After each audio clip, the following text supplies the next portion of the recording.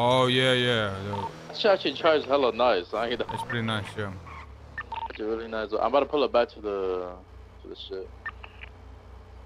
You know, a lot of people move into our block, you know, open up their businesses. And you know, if you're a civilian, you know, when you're coming over to open a business, I personally don't mind. You You guys know what I'm getting that saying? cash exchange? They can do what they want. Come over, open up a business. It's good for the block, right? 5 minutes, 3 But hours ago. So. if all these other crews and gangs wanna move in and start making some money, you know, if there's room, I'll come. shit, we're gonna do a cut. You know what I'm saying? Give me my money. We go, hey, I'm not saying like we take money from them, right? I'm saying like, you know, if they have like a farm, we take some ingredients. If they have a buckcoin farm, we take some buckcoin. There's a little bit, you know what I'm saying? Put some food in the. But I think the civilians though, people that are not affiliated with anybody, they can they're free to come in, open up a business, do what they want.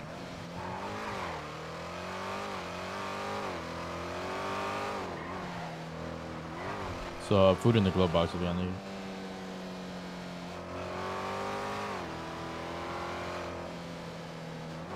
And what I'm thinking, right, is that once we propose this idea to them, like we have ADMC, we have Civ Gang, and we have the Ballers, right?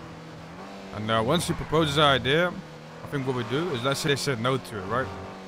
We don't do anything, but, you know, some masked men might pull up and, you know, who knows, you know? But like those guys back there just crashed a van into a fucking warehouse. What? That you bought the shit from? Oh yeah, those kind of masked men. Yeah, those kind of masked men might pull up and, you know, throw some rocks through the windows or some shit. Suck a donkey dick.